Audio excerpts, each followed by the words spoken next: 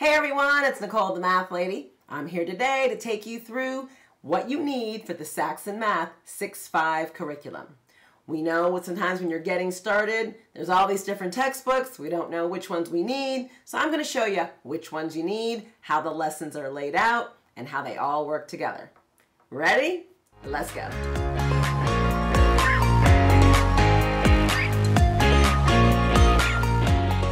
Well, let's first start with the name, Saxon 6-5. People ask me all the time, well, what's the deal with the name? Okay, well, you want to look at the second number. The 5 tells you the grade level. So this is a 5th grade level textbook. Now, why is there a 6? Well, we know sometimes 6th graders also do this textbook. Maybe they're struggling a little bit, or that's just when they're handling it in their curriculum. So we want 6th graders to feel included and not feel like they're doing work that's behind. So it is the 6-5 textbook.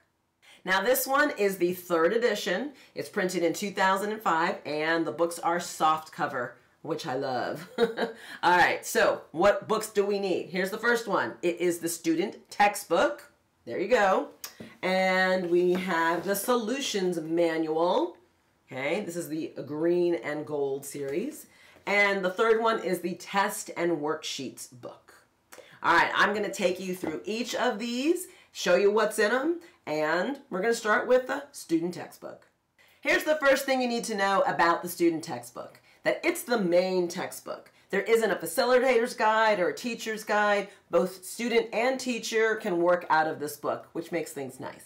Okay, it has 120 lessons and 12 investigations. Investigations are just more hands-on lessons. I kind of liken them to science labs. They're just math labs. Okay, and each lesson is broken down into 4 sections. All right, they are the warm-up, the new concept, the lesson practice, and the mix practice. Woo! All right, let's go through all 4 of those sections and lay it all out for you. Okay, the warm-up. Now, it's the first part of the student textbook. You'll see it's usually a box at the top of the page, and it has 3 parts to it. First part is the facts practice. Now, the worksheets for the fact practice are actually in that test and worksheets book, and it's a page where your students can write directly on it, and it's for them to practice their math facts. They're generally timed activities, and these are super important because they're the drills of how your students learn their math facts. All right, now, the second part of that warm-up is called the mental math. Those are right in the student textbook, and students can do it in their head, but they might need to write their answers down. So there is a sheet in the student test and worksheets book where they can actually just go ahead and write their information there. All right, the third part of the warm-up is called the problem-solving question. And it's generally one question where the student it's doing less computation and more strategic thinking about how they would tackle something in math. All right, so those 3 sections are the warm-up. The next part is called the new concept. This is where we teach the math, and you've got a few options in how you can do it. So you could teach your student yourself.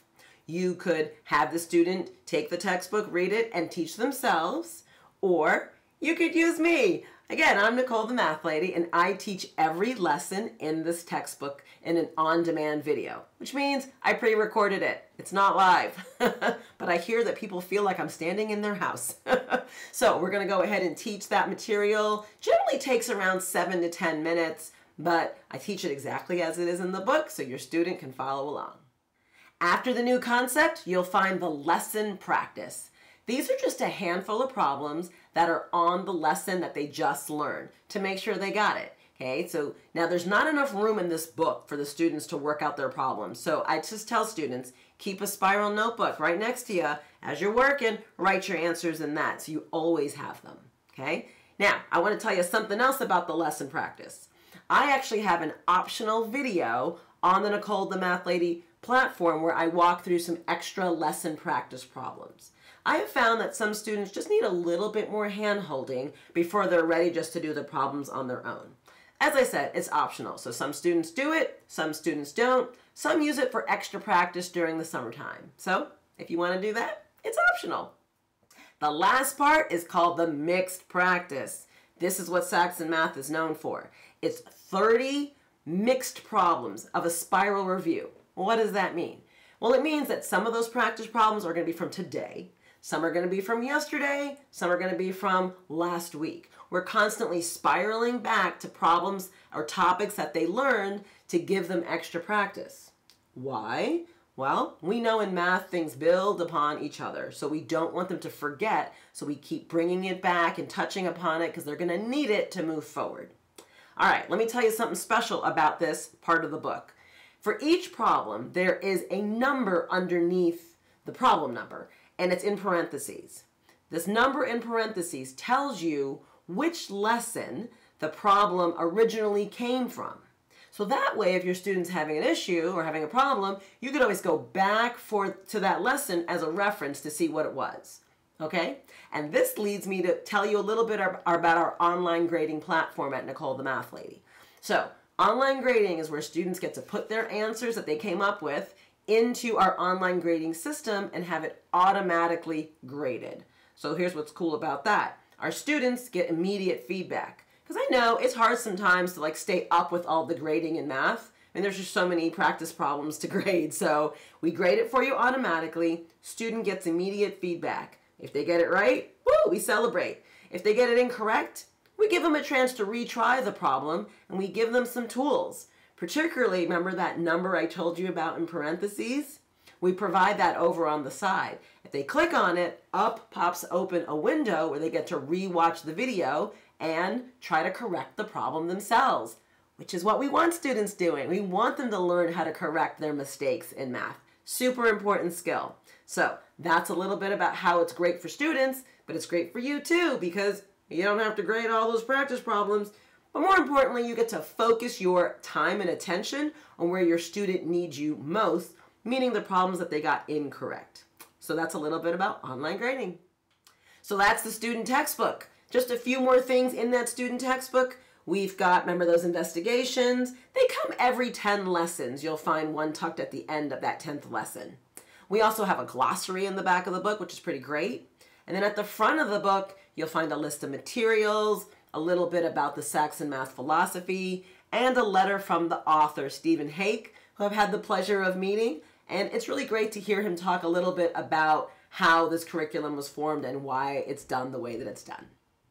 All right, let's talk about book number 2. That would be the Solutions Manual. Now, the Solutions Manual is just that. It has the solutions to the practice problems.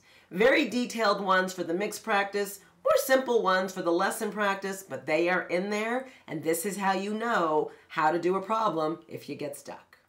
And the third book, remember, is that test and worksheets. Well, let's cover the test part first. About every 5 lessons, there'll be a test. And it's looking back at the concepts in those 5 lessons. So you'll find those in this book. And you'll also find a schedule of when you need to administer the test at the front of the test section in the book. Now, it also says worksheets. So you'll find your math drills worksheets there, a place to put your mental math answers.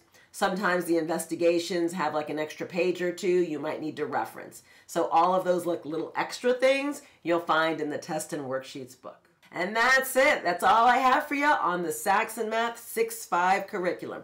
Those are the textbooks you need, and that's what's in them. Okay, that's all I have for you today. It's Nicole the Math Lady. Hope it made it a little easier for you to get started. I'll see you next time. Take care. Bye.